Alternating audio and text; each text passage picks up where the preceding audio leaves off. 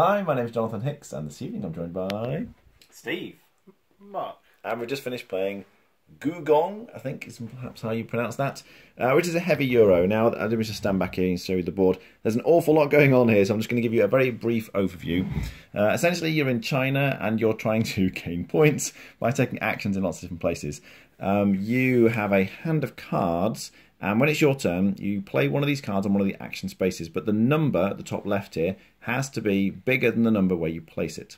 So, for example, I could take my 4 and place it on the 3. As long as anything higher than that is fine. And you swap it for the card. So I place that down, and this one goes into a discard pile.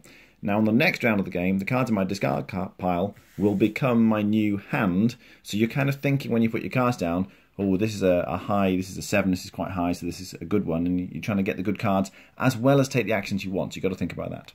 But when you play a card, you're going to do 2 different actions potentially. You do the action it says on the card, first of all, and then you do the action of the location you're in. So I'll sort of explain the important actions, if you like, but in general, in fact, one very key thing is this track here, you have your emissary, I think, or envoy, this might be called. But if you take this action, you can move either one space up the track, plop, or you can pay cubes, which are like workers, and you have an available supply of cubes here, in order to get a double move. So if I spent 2 workers, then I could move twice up the track instead of once. I'd go twice. And then you also get to move up on this track. There's quite a few tracks in this game. So I could move 1 space up on this track. And this track kind of is for deciding ties. Whoever's highest up in this game, for any kind of tie in the game, is going to win the tie. But this track is very important because partly whoever gets up to the top first is going to get points, like end game points here, and then second place kind of gets 5 and then 3, etc. But also, if you don't get to the top of this track by the end of the game, your final score will be 0. You cannot win the game unless you get to the top of that track. So it's very important you advance on that track there. A few other things then. You can try and build the Great Wall of China. So the action here, you can either put 1 cube on the Great Wall of China, or you can spend a cube to put 2 cubes on. And this is quite expensive because from your supply here, let's imagine I have some more cubes, I can spend a cube by putting it to my used pile, and you've got to take 2 more cubes from your pile here, and you're kind of adding them onto the Great Wall of China. Now, if it gets in a 4-player game, if you get up to the 4 mark, that triggers the Great Wall of China. And at this point, whoever has the most, so in this case it would be blue, removes all of their cubes. So they would go back to blue's kind of used pile. These all slide down, but then they're going to get 3 points. This is the victory point symbol. Victory points just tracked around the edge of the board. And they're going to get an advance on this track. So blue, who's already at the top actually, will get to move on this track. So that's kind of how the Great Wall of China works. But then, after that's done, you also get to potentially spend points on this track for various things. So for example, I could spend 1 point here to gain one of my cubes back. So you take one of your used cubes and you put it back in your available cubes pile. But you can do other things like you can get extra cubes. You can acquire jade, that's quite important. These are very valuable on this particular action space here. You can spend cubes to get jade. To start with, they're quite cheap, they only cost 2 each, but then once those have gone, they cost 3 each, then 4 each, and then 5 potentially if you're getting one of these. But at the end of the game, you're getting points for having lots of jade. So the more jade you have, the more points you get. So potentially if you've got 5, you get 15 points. And then every jade after that gives you another 2 points. So you want to collect as many jade as you can to get the points for that one. Other spaces then we've got this kind of special ability area here. So you have to pay cubes to put one of your cubes on here. And then at the start of each round, this will get you a move on the all-important envoy track. This lets you actually exchange cards with other cards on the board, which can be handy. These are like permanent special abilities. So for example, this one, whenever you buy a jade over here, it costs you 1 cube less. That's nice. This one lets you, when you stick a cube on the Great Wall of China, you get to put another one on for free. And then these 2 spots here are like end game scoring. So you're getting extra points for jade or extra points for having shipped. What's shipping? We've got another track for shipping down here. So this action, you spend a cube to put it on your ship. You have these kind of ships and they start off at the start of one of these rivers. And you stick your cube on it. And it can sort of sail down the river like this. You sort of take, when you take that action, it sails.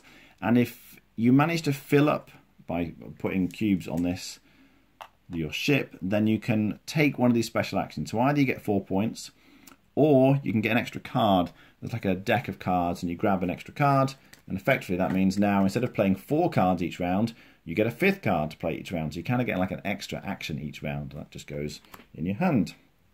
Or you can get the double worker. So if you unlock your double worker, he kind of goes into your normal worker supply. But when you have to spend a worker, so for example, if you wanted to get the special movement here by spending 2 cubes, he like counts as 2 cubes. So you can spend him as 2 cubes, and then you could do the better action. But then when you're gaining cubes, there's various ways you can gain cubes. For example, if you spend here and gain a cube, he effectively is 1 cube when you're gaining him. So you can kind of spend him to get 2, but when you gain him, you only need 1 to gain him. So he's very handy. So that's what you're getting from this track. If you get to the end, you can sort of pick whatever you like. And finally, there's the travelling track at the top.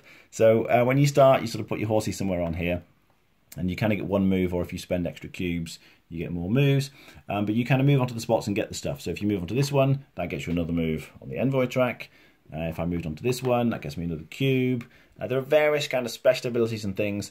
This one will increase the value of the cards that you play by 1.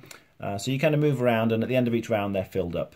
So you play the game over 4 rounds, and each round, you're playing through all your different action cards, spending your cubes to take the abilities, trying to kind of gain as many cubes back as you can, but ultimately really trying to gain victory points.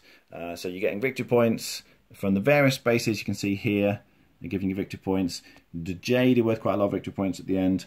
But then there's lots of little ways of getting points throughout the game as well. It's very much a point salad. There's an awful lot to do. You never have enough time to do everything you want. But yeah, what do we think? Wow, it's great. So before I go into bits in the game, don't think I've seen that before. There's a certain track that if you don't get to the top and you can't win. So I know, like in Studying Emerald or something, there's a condition, the winning team or something. But this is really nice. Like towards the end, there were 2 players way down on the track, and they spent a lot of their last turn just using all their actions to just get up that track somehow. So that was really nice, and that's really unique. There's just so much to think about. So there's 2 things to think about a lot. 1, resource management is key. Like, you run out of workers, you run out of cards. Having extra cards is great, having extra workers is great, but you've got to keep kind of your supply of both of those up, just so that you kind of have the chance to do what you've got. And then there's the card play. So each card, when you're playing a card, you're getting 2 things. The thing on the card and the thing in the spot you want. But you have to play a card strictly higher, unless you can mitigate it. There are ways to mitigate things. So you've got that to think about. Do I play this card here? And loads of the cards have actions on the bottom that allow you to do other action spots on the board. So this card here, wherever you play it, you get to do the shipping action and then the action of the spot. So if you've got that in your hand, you think, well, great, at some point this time I'm going to do shipping, so I don't need to go to the shipping spot. I can go wherever I want, and then that's really great. And so you're thinking about this, and then obviously if you go lots of easy places to go, and your next round, you've got 1s, 2s, 3s and 4s in your hand, and then you're going to really struggle next time. So not only that, you have to think about what card am I going to claim for the round after. Obviously, if you claim an 8 or a 9, that gives you loads of flexibility, but on the 8s and 9s, there are very rarely any kind of like special abilities. All the good ones are on some of the lower tiles. The ones that get you cubes are really powerful because you can play a cube, get your double worker back. Jonathan said at the very start that he said in the rule book it says you might underestimate the value of the double worker. Try it out, you'll see it's great, or something like that. And that's what the rule book says. And so all of us got our double worker really quick, and the double worker is fantastic. It allows you to kind of like every time you get a little bonus action to get you a cube back, you're effectively getting 2 cubes back every time. So that's key. It's integrated really well. The decisions you've got on your turn are great. My only negative is that it's a bit AP prone, and mainly because you don't know your full scope of actions until it's your turn. I can think on Jonathan's turn, oh, I could go there or there or there, and then he could play a card that gives you another option. He could play a card to eliminate one of the options for you. Oh, and I now can't do what I wanted to do because he's got in that spot, it costs him more to go there, or he's played a number higher than the ones I've got in my hand. I need to think of other things. So I often found that if you can potentially people on your turn, but it was difficult sometimes since there's a lot of slow turns because people can reevaluate the whole board each time. But other than that, I thought it was great. Mark? Yeah, this has done amazingly well to take... I mean, the basic worker placement thing is relatively makes sense, but the raw style, if I play this card, I get the card back, and I need to care about for the next turn, just enhance it all the way through. Especially with the fact that work's so tight, and if Jonathan shows you right at the top of here, you get at the end of the round in your discard pile, you check how many times the numbers on your cards match those, and you get extra workers back if they match up. So you not only care about it for the numbers you get for the next round, you really care because if I match those, I'm going to have extra workers for free that other people don't have. And that really just adds another dimension to the way you're thinking. If it didn't have that raw style thing, I think it would be a decent but not amazing work placement. But I think that adds just that little bit more to take it away from the rest of the pack. Just makes it feel different when you play it.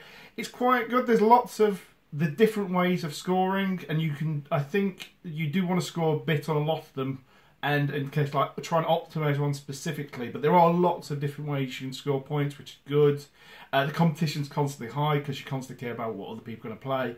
You constantly get done in by other people who, just before you're about to play your card, you're like, I'm going to get that spot hopefully. And then they play a 9 on it, and you're like, well, that's done me in for now. And with that, as Steve said, he's correct. At that point, you've suddenly now got to rethink your next action, next several actions. But, I mean, I think that's a worthy price to pay for the mechanisms involved in the game. Rating? I would give it a good solid 8. Okay. I think it's great. I think I'll give it a 9. Okay. Yeah, I think I summarised it very well. It is very tight, and the first time you play it, you're going to find it very hard to get cubes. But when you look at it, you can actually get cubes from lots of different places, but there's no kind of one obvious place to get cubes from. But there's just, like, the great thing about it and the negative about it really is the fact that you've got so many options. It is very AP prone because you sit there and go, oh, I could go here, oh, then I could go here. And then they say someone puts a different card there, it's like, oh, that changes what I've got to do, I've got to rethink my options.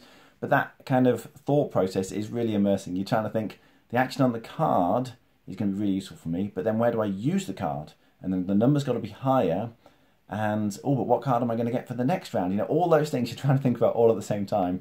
With all the different travelling icons as well, whenever you go travelling, you're picking up those tokens. And tokens you've already claimed, you can spend for extra bonuses after you've got the main bonus on it. There's lots of little things they've added in there. You know, I've only given a very brief overview in terms of the rules. I think it's fantastic. So it's a really solid package, really engaging all the way through. I've gone a 9 out of 10. All right, thanks very much for watching. That was Gùgōng.